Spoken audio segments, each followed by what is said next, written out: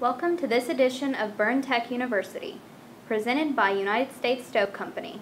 In today's video, we'll show you how to properly replace the 01-25 ceramic fiberboard on the TR001 Vogelzine wood stove.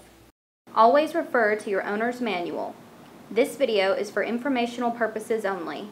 If you are unsure about replacing any of the components on the stove, we recommend having a certified electrician or stove technician do this for you. The tool needed for today's project is a number 2 Phillips screwdriver.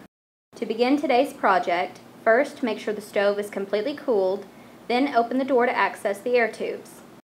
The air tubes are located at the top of the firebox. These will need to be removed first to reach the fiberboard, and you will only need to take out the 2 air tubes in the front.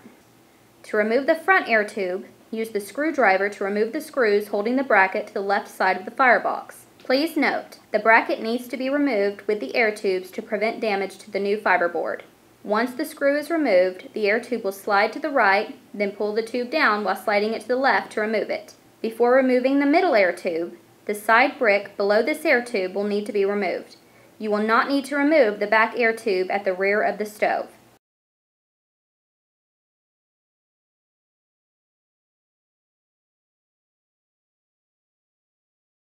Now that the front 2 air tubes have been removed, pick up on the fiberboard and angle it down so that the board will easily come through the door.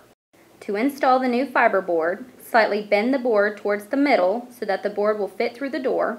Once the board is in the stove, you will need to slide the board to the back and let it rest under the metal bracket at the top front of the firebox.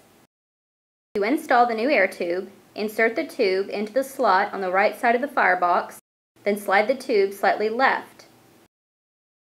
Then insert and tighten the screw through the bracket into the air tube.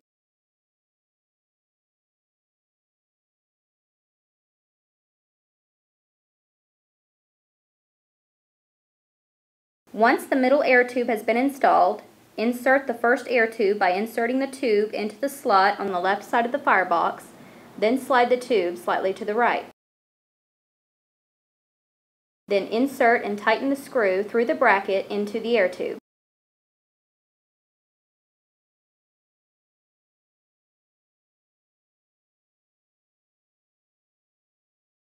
After the air tubes are back in place, make sure the fireboard is pushed all the way to the back of the firebox.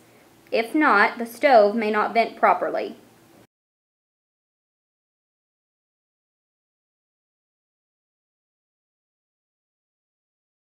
Once again, this video is for informational purposes only. We strongly recommend a certified electrician or stove technician do any repairs for you.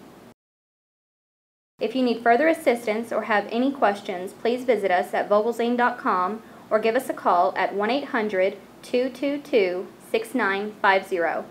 Thank you for watching this edition of Burn Tech University.